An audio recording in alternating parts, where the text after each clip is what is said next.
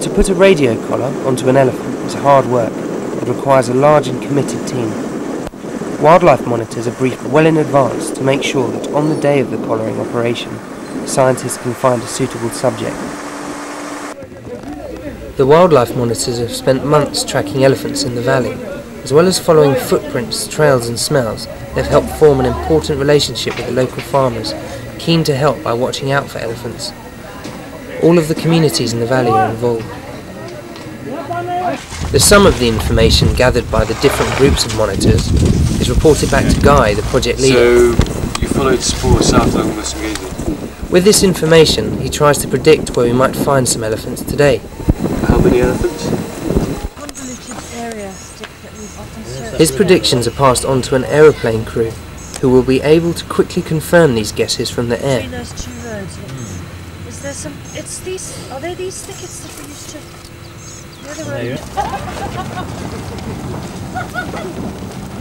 It's not British Airways, but it does fly.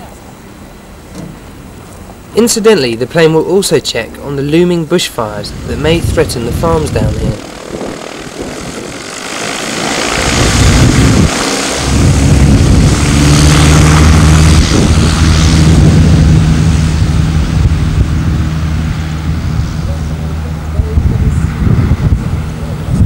The plane is useful for helping find groups of elephants in the dense vegetation, and also to keep the collaring team safe from elephants invisible at ground level.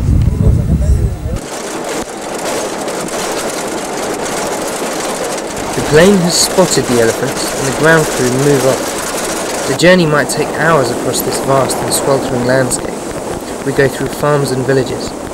A nice straight road makes for a smooth journey. But as the agricultural settlements end, so does our luck. These roads were built for the sole purpose of disseminating pesticides which control tsetse flies, which cause sleeping sickness in humans and livestock. As the flies disappeared, so did the need for the roads, and they must be cleared for these vehicles. Hopefully though, we'll all get a ride back.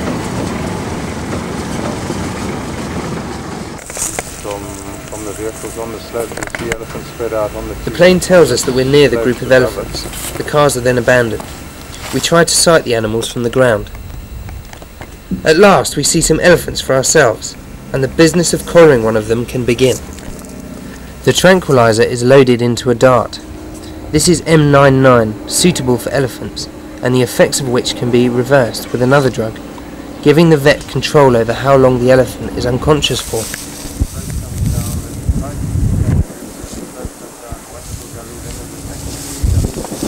We're now going to move closer and split into two teams. Team 1 will consist of the vet, an armed safety expert, and a researcher with essential equipment. Team 2 will carry the collaring equipment and stays in the background until the elephant is asleep. On this occasion, Team 1 also has a member of the local council and a cameraman.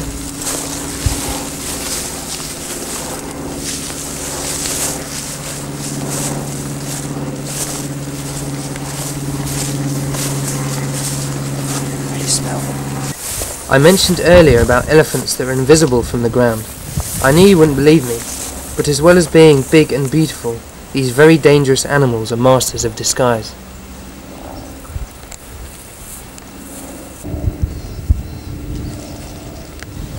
The vet needs a good clear shot.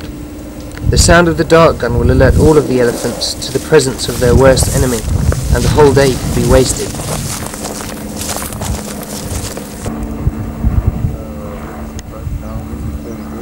The plane has spotted a large group of elephants at a bend in a dry riverbed. This could be the one. The vet carefully loads the dart into his gun. Oh yeah, it's all high tech.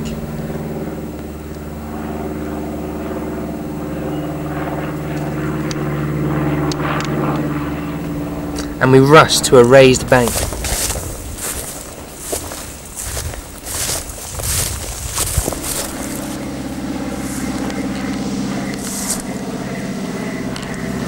The elephants charge around the corner of the bend, panicking because of the plane and heading straight for us. Though we're all nervous, our position means we're safe. and the experienced vet takes aim and fires.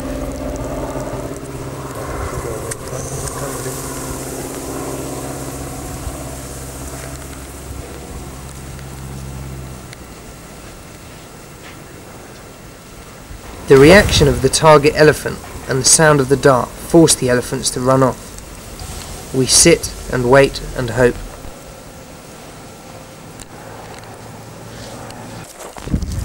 The plane has followed the herd and sees that one of them has fallen over in a field. Team 2 are now called in, and we find the sleeping giant on his side.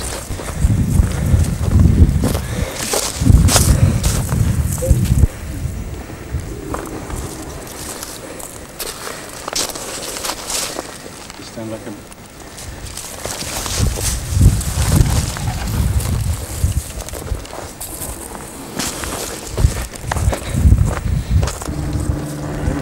The plane circles overhead, ready to warn us if the other elephants return.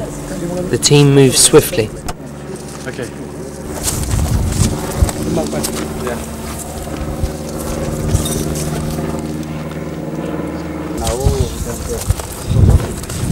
While the collar is being fitted, statistics of the elephant will be noted, including its height, its length, and its shoe size.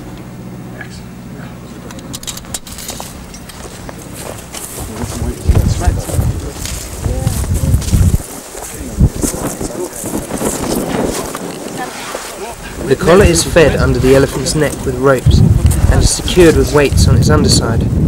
These will ensure the radio transmitter sits on top of the elephant's neck, where it gives its best signal and is less prone to damage.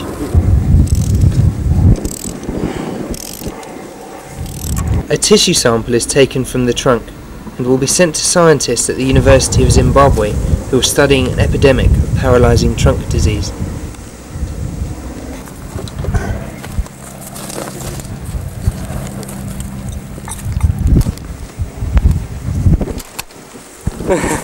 Finally, and most importantly, the radio transmitter is tested, and all this while the elephant sleeps soundly.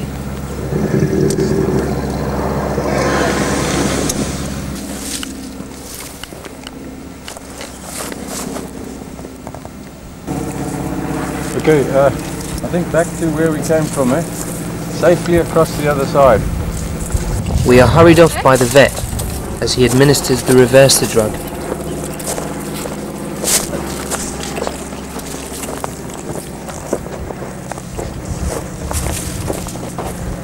The reverser drug will take effect in under 10 minutes. The waking giant will be confused and frightened, not to forget angry. The whole team retreat to the safety of the airstrip while the plane monitors the elephant for some time.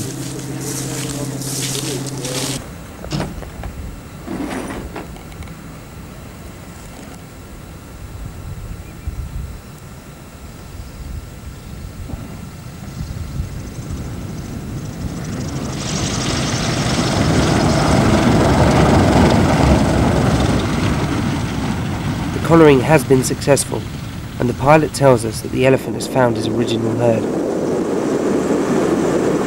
Big and beautiful, dangerous masters of disguise.